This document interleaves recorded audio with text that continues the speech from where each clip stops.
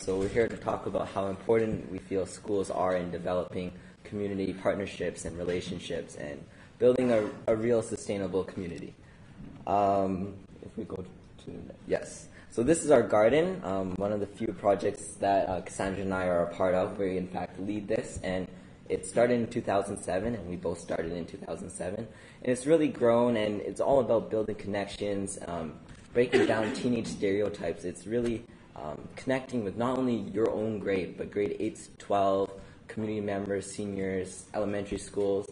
And through that, we've been able to go to 13 beds and many more things. We've also been able to influence Vancouver School Board to change their policy around gardens.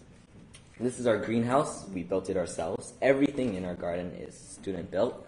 It's a student-led project too. And this is our greenhouse, 16 by 20. And it's home to many hundreds of different varieties of plants which go to community centers and sold in local organic gardens. And this is all to really tie in how much this stuff is needed in schools. And it is hard. There's so much resistance in the administration level, not our administration, but other schools. There's a lot of resistance, and it's hard to get teachers especially to really connect with this curriculum. It may look kind of blurry, but this is a cucumber. It's one of the new things. All these projects, a lot of people think that it's too much out of the curriculum. How do we tie this in? But this system, you can't really see, it's a aquaponic system which ties in aquaculture and hydroponics in a soilless medium. So it uses the benefits of fish and the benefits of plants together to grow really big and really nice vegetables. And then this is a picture of some of our wonderful volunteers working together. Everything we do is off timetable. This is a pro D day, so there was no school, and we would spend a whole school day working. In the summer, we spend every day in the garden. And so it's all student connected, and it's a really opportunity to work with each other, and has the ability to bring everyone together. So this picture here is at a preschool near our school, and it's called the Happy Corner Preschool. And there was a teacher, a parent actually, who heard about our garden, and she contacted us and asked us if we would like to help them in building this garden for them. And so early in January, Brendan and I and a few volunteers went over to the preschool to help build some garden beds. So it was a great work party, and it was a lot of fun. Another project is our bike festival. So every year in June, which is Bike Month, we set up a huge festival to invite all community members to come out and celebrate the importance of alternative transportation. And we have a large bike train in the morning with students and staff riding around the neighborhood, and then we have a big celebration at the end of the day. And it's a lot of fun, and we're planning our 4th annual Bike Fest this year.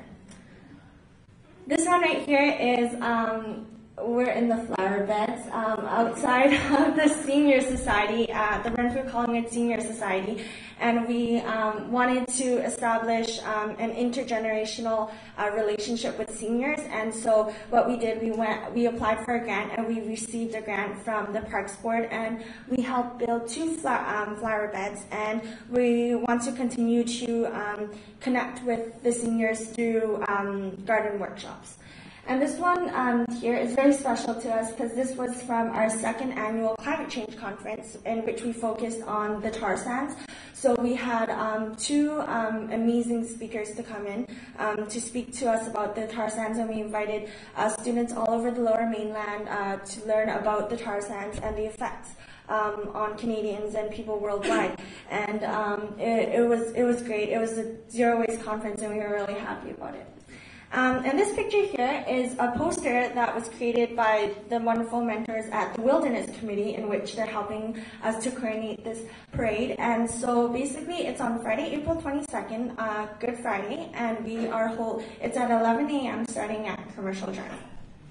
It's going to be a very big event. This is like a youth-led event to be the biggest Earth Day celebration Vancouver has ever seen. and it's going to be full of festivities. We want artistic talent to come out. We want it to really burst out in color and festival feeling. This is a picture of Windermere specifically.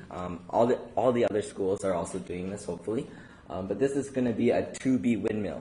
It's going to be 1.5 stories tall. It's already done and completed.